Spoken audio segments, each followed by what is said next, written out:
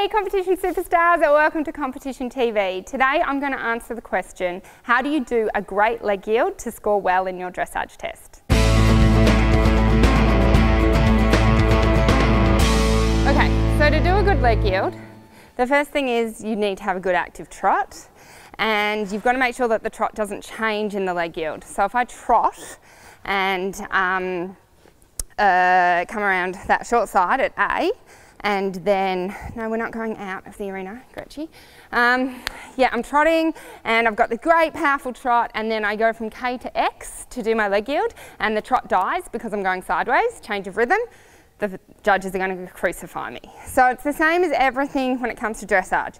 Rhythm, make sure you have a good active rhythm and it doesn't change when you do the exercise. B, make sure that the horse keeps the same contact. The horse can't be beautifully on the bit and beautifully round and working, and then again as it goes K to X, the horse lifts its head or resists in the bridle and says, I don't want to do this. Now a leg yield has no bend or flexion either way. So it doesn't, if it bent to the way it was going, it would be a half pass. If it bent the opposite way it was going, which is how sometimes you can teach a horse to leg yield, that's not the definition of a leg yield. A leg yield has no bend or flexion. The nose stays in the middle of the chest and there's no bend or flexion. Then the front legs and hind legs need to cross with no quarters leading but no quarters trailing, which is the hardest part of the whole thing. When you come around to K, you need to ask the horse to step over, but you need to ask the horse to step over in a way that means that not the shoulders or the hind legs will lead.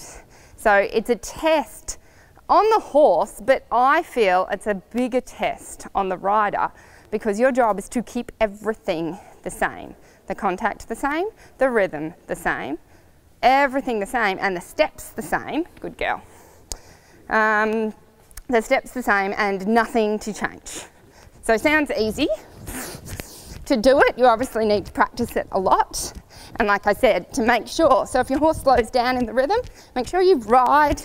I always think of riding extended trot in all my lateral works, because I know the horse is inclined, good girl, to, so I'm just focusing on nose in the little chest, keep the contact, whoops, lost it, and off we go. I'll do one to the other side.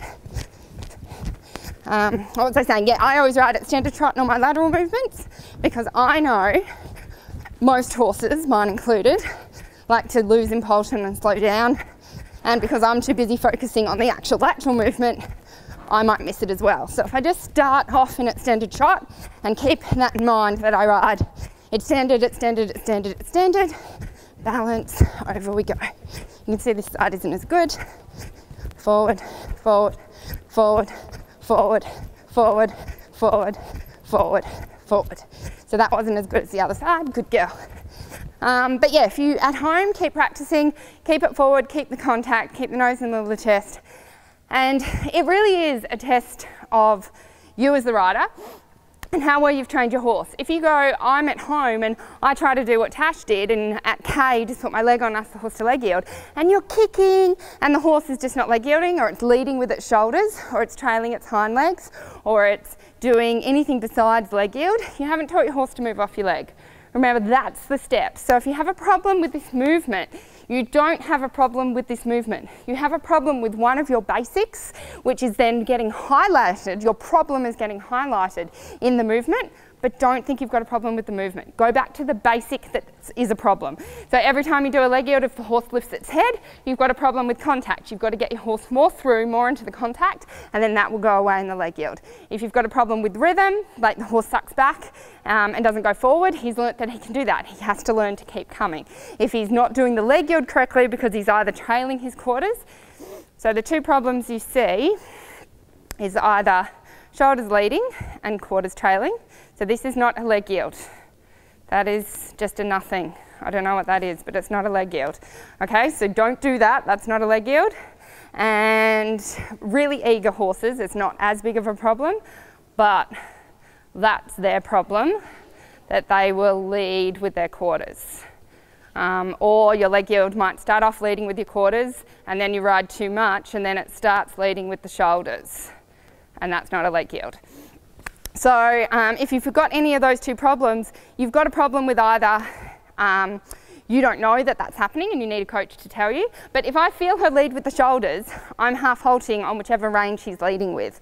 If her quarters are trailing, I don't really use more leg for the quarters trailing. I slow down the shoulders so the hind legs can catch up to the shoulders. So I trust that helps, trust that gives you some hints, and go out and score awesome in your leg yields. If you liked today's episode, make sure you hit the subscribe button so you never miss an episode. And if you want to leave a comment, I read all my comments, so let us know how this helped. I'm super excited to also let you know that we have a competition training. If you'd like to know how to get better in competition, how to overcome competition nerves, how to master a warm-up, how to remember your test and learn and remember your test so you don't need a caller and you don't forget it, I've got that all in my free competition training available for you. So click on the link and grab that training, and I will see you guys very soon.